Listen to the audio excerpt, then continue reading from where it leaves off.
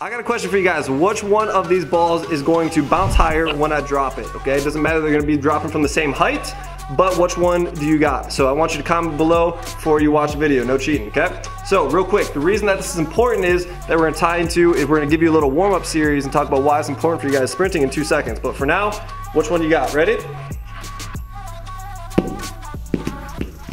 So as you guys tell, the lacrosse ball obviously bounces higher because it's stiffer, it's more reactive, and it's gonna cause you to bounce off the ground, okay? Versus if you can even hear the difference when this one hits the ground, it's damp, it thuds, it's more like a tomato, okay? So this is super highly reactive and bouncy, this is a tomato, okay? So now, the reason that this is important is a lot of athletes don't understand the importance of how stiff you need to be when you strike the ground when you're sprinting, okay? So a lot of times, the tomato, the giant yellow ball, people hit the ground like this, and they don't transfer force, and they lose force, and so it causes them to sprint slowly. So a lot of kids, when they strike the ground, they hit it with the toes down and they have a soft foot and they're not reactive off the ground. It takes a lot of time and they also lose force, okay? Versus if an athlete strikes the ground and their toes are already pulled up, you can even hear the difference of that versus it sounds like a dull thud, okay? So you're definitely not gonna go faster and you're probably gonna break an ankle if you do it with your toes down. So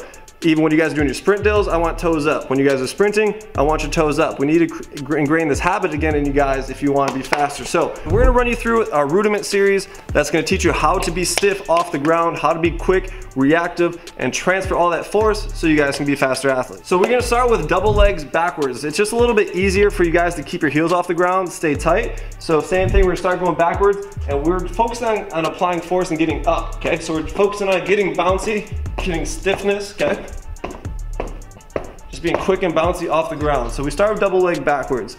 Then we're gonna go back, same thing. We are going to do double leg forwards. So again, get your ribs tight, get your thighs tight, toes up, use your arms, pop off the ground, spend as little time as you can, and your heels should not hit the ground, okay? So that's part 2. Once we get that, we're gonna go single leg backwards. We're gonna do both sides, okay? So we'll just do one for the video, keep it short. So now you got all your body weight on one leg, which is insanely more hard, okay? So same thing, we're gonna get your rhythm. Try to be as quick and light as you can off of one foot. Make sure you guys hit it both sides, so that'd be 3 and 4. The last one we'll do is lateral single leg. So we can go double leg, single leg, bunch of different variations beyond the scope of this video for you guys, but same thing.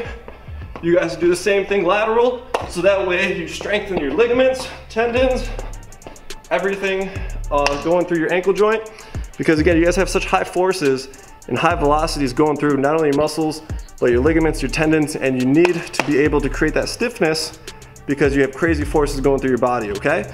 So this is a drill that helps you do that. Now, if you guys like this video, hit that thumbs up for me, click the subscribe, okay? And then what I want you to do is click the link down in this video below. We put together an advanced speed training series for you guys. So go ahead, toss your email in there. I'll send it to you directly. It's videos, it's gonna be top notch. You guys are gonna love it. So I'll catch you guys next time.